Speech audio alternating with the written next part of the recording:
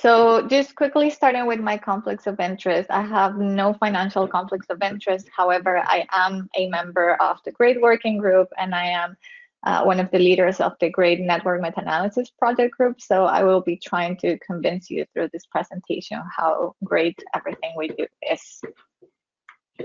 And before we get into the actual content, and I don't know if I might ask maybe Gordon to mute yourself, or if there's someone else who hasn't muted themselves. Thank you. Just to make sure that we're all on the same page, because I know there are quite many people and we might all not be familiar with network meta-analysis. So I'll just use this first slide just to describe what the network meta-analysis is. And it's basically just an extension of a traditional meta-analysis that includes more than 2 treatments. So in this case, we have 3 treatments depicted on the left for quitting smoking. So if we were just to focus as the interest point in the comparison at the bottom between varenicline and bupropion, we can learn about how these two compare based on direct evidence depicted in red, which will come from trials that compare directly these 2 interventions, but also through indirect evidence depicted in blue, which are trials that compare each of the interventions through a common comparator. And a network meta-analysis will take these 2 sources of evidence and use them to calculate a network estimate.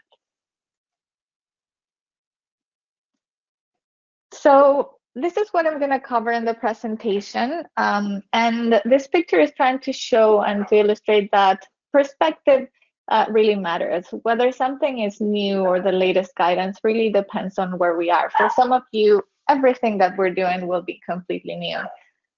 So I'm going to try to keep it as general as possible, and hopefully this will be helpful for everyone attending here today.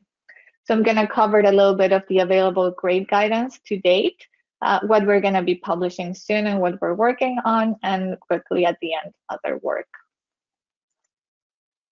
So our available guidance to date, I'm going to mainly cover briefly 4 things and the key things about these 4 things. So for those of you who are not familiar with this GRADE development for network meta-analysis, which may be many of you since this is very new compared to the GRADE methods that were published much long before, this is the first paper that talked about the GRADE approach to network meta-analysis. It was published in 2014 in the BMJ. And I'm going to give you the key messages from this paper just for you to get familiar. So the key messages from this paper is that, just like we were doing for each outcome, we have to make a rating of the certainty of the evidence for each pairwise comparison. So if we have 3 interventions, like in the example I showed you before, we will have 3 comparisons and therefore 3 ratings of certainty of the evidence, 1 for each comparison. If we have a network with 6 interventions, our total number of possible pairwise comparisons will be 15. And for each of these 15, we will have to have a rating. And another key message from this paper is that this rating of the network estimate needs to be informed by the pieces of evidence that contribute to the network estimate, mainly the direct evidence, the indirect evidence, and based on these 2, you get to the rating of the network estimate. Now, in 2018, we published some advances to give a little bit of more pragmatic guidance. This was published in the Journal of Clinical Epidemiology, and we tried to clarify the process and to streamline it a little bit. So this figure illustrates the different steps. So it's kind of what we just saw before, but it has more details. We still have our main 3 steps, which are rating the direct evidence, the indirect evidence, and then the network evidence. But the key messages for this paper were mainly 2. One of them is that we can actually streamline this process. And there might be situations in which we can go directly from rating the direct evidence to just rating the network estimate, and we could skip the indirect evidence assessment. And there are specific situations we described in the paper which one these are, but we did this mainly because we noticed that doing the GRADE assessment for a whole network meta-analysis can become a very daunting task. And The other aspect that we clarified in this paper is the assessment of imprecision. So it wasn't clear before that whenever we're rating the certainty of a network estimate, when considering imprecision, we should only consider the imprecision of the network estimate itself. A network estimate should not be penalized because there is imprecision in the direct or the indirect estimate.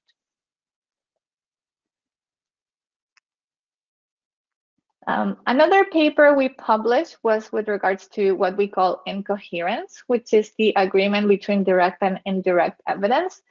Some of you might know about this as inconsistency in terms of the network meta-analysis terms. However, we chose the word incoherence because the term inconsistency was already taken by grade in the assessment of traditional meta-analysis. So we described how to address incoherence, and we published this in 2019 in the Journal of Clinical Epidemiology. And the key messages from this paper, in addition to have this nice algorithm to guide the raters on how to address incoherence, is that the assessment of incoherence should not only be statistical. It shouldn't only be based on statistical incoherence. We should also consider the point estimates and the confidence intervals of the direct and the indirect evidence. And the other point that we try to clarify is that we are only rating down when there is serious incoherence. And we go on and describe what serious incoherence is, but it's basically that in which the network estimate is importantly different from the estimate that contributes the most to it. So you might have situations in which there is statistical incoherence between the direct and the indirect evidence, but if the indirect evidence really does not contribute much to the network estimate, to the extent that the conclusions change, then it doesn't really matter, and we should not rate down for incoherence. Now, this is kind of the latest that has been published, and I'm going to spend a few slides in this.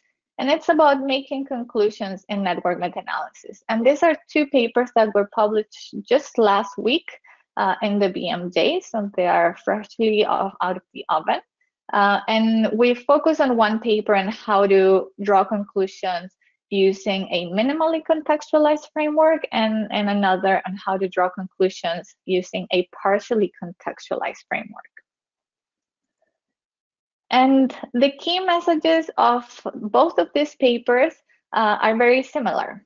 The first key message is that because network meta-analysis rarely establishes that for a single outcome, one intervention will be better than every other intervention, what we should do instead of trying to rank the outcomes from the best to the worst is actually to try to classify the interventions in groups. And for this classification, we need to consider the estimates of effects, the certainty or quality of the evidence, and the rankings. And these groups of interventions are going to depend on what is the approach we take. So for the minimally contextualized approach, we classify interventions from those that are the most effective to the least effective. And from the partially contextualized approach, we classified interventions from those with the largest to the smallest or trivial effect. And I'm going to show you an example. So this is the example that we used throughout the paper in both papers. And this is a network meta-analysis published in 2019 that was covering interventions for acute diarrhea in children. And it was a very large network with 27 interventions, which results in a total of 351 pairwise comparisons. So it's quite a large challenge to make sense out of all of this information. This is sort of what inspired our need to creating guidance for making conclusions. And using a minimally contextualized approach, whose process we describe with details in this paper, this is sort of what we get. This table is trying to show that we have different groups of interventions. In this case, they are just labeled category 2, 1, or 0. and we provided a label for effectiveness. So among the most effective, inferior to the most effective, or superior to the least effective, and among the least effective. And we are also separating those for which we had high certainty versus those for which we have low certainty. And in the paper, we describe again with details the process of how you get to this. And we can see, for example, that we have high certainty that there are two interventions, as Boulardi plus zinc and smectide plus zinc, that are among the most effective in this whole network. Now, with the partially contextualized approach, our groupings are slightly different. Here, we actually focus on the magnitude of effect. So it's not largest to smallest. In this case, we're actually labeling the effect from large to moderate, moving to small and trivial. And of course, we can have this for both benefits and harms. So in this case, for the same network, we can see that we have 6 interventions that are classified as having a large beneficial effect. We have most of the interventions on the network were classified as a moderate beneficial effect. We have 2 that were classified as a small benefit, 1 that was identified as having a trivial to no effect, and another one that was classified as a small harmful effect. So the principle of grouping interventions based on the quality of the evidence, the estimates, and the rankings applies to both minimally and partially contextualized framework for drawing conclusions, but the resulting categories and what they focus on are slightly different. And just very quickly, we are always working and developing new stuff. So we have recently worked on our guidance for imprecision for network meta-analysis. Imprecision is one of the most challenging domains to always rate. And this guidance was just approved in our last grade working group meeting in October, and it will be submitted for publication very shortly. In this paper, we present an algorithm on how to address imprecision, and we start by focusing on the relationship between the confidence intervals and the thresholds that we just saw in Gordon's presentation. And we also touch on the optimal information size and specify actually when we need to look at that and how we look at that, because it's not as simple as when you do it for a pairwise comparison. In a network meta-analysis, each network estimate is being estimated using information from both direct and indirect evidence, as well as considering heterogeneity within the comparisons across the network, and so on and so forth. So we provide guidance on how to assess the optimal information size if it comes to that, and we will be providing sheets for making these calculations more accessible to most users. We are now moving on to intransitivity and specific guidance for addressing intransitivity. We have some ideas. The work has just started. And if anybody here is interested and has ideas about intransitivity or has examples or questions, we will be happy to build out our work based on that. And finally, there has been other work that we have also published. The first one was an article in 2019. It doesn't really have to do much with a specific gray domain, but it has to do with a situation we thought it was worth highlighting, which is how to avoid spurious judgments of imprecisions in sparse networks. And the principle of this paper was basically that in sparse networks with not much data in terms of number of trials or numbers of participants, we realized that the choice of statistical model actually can lead to extremely wide and inappropriately imprecise confidence intervals. So this paper goes on to explaining why and how to deal with those situations. And in this figure, we're just illustrating the point that this is the exact same data and the exact same network, but you can see on the right how, depending on which model you use, the confidence interval and even the point estimate varies importantly. And finally, there was some work on summary of finding tables that was published in the Journal of Clinical Epidemiology for network meta-analysis. This was led by one of Holger's PhD students not long ago. And in this paper in the Journal of Clinical Epidemiology, there are very nice examples of how you can actually present the results of a network meta-analysis using a summary of finding tables. The paper goes on to describe how they came up with this design. So there was a lot of research behind it.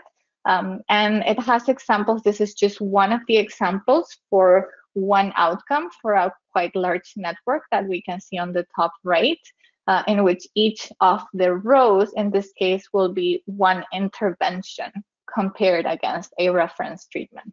In that paper, there are also examples about how to include different outcomes in the same table. And that is it for me. I didn't want to really overwhelm you with very detailed explanations. I hope this was helpful. And I'm happy to get in touch with you and answer any questions you might have. That is my email. Feel free to reach out at any point. And I'm also happy now to answer any other questions you might have. Thank you, Romina. We've just got one question coming through at the moment. This is from Hans. Given the amount and complexity of conducting an NMA, does the grade working group consider developing software to conduct an NMA and grading the certainty of evidence? Thank you, Hans, for that question. So I don't think the grade working group has considered providing software for conducting the NMA. There is quite a few number of softwares that are already available that users are very familiar with. So I think that part, in my opinion, is covered by most of the softwares available right now. Now, with regards to the assessment of the certainty of the evidence, I completely agree that it's a very daunting and complex task, and it could be facilitated by the use of software. That is something we were looking into not too long ago. Our main challenge is funding for doing something like this.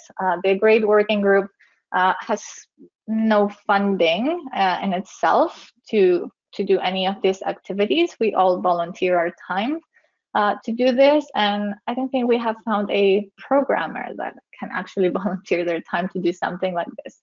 So we would be happy to do it, very open to do it. And if anybody knows about any either funding opportunities or of someone who it's a software programmer who would be willing to volunteer their time to do that, we would really love that and would be happy to explore something like this. Thank you, Romina. Just one final question before we move on to Nancy. This is from Ahmed. Out of curiosity, how was the MID determined in the NMA that you presented?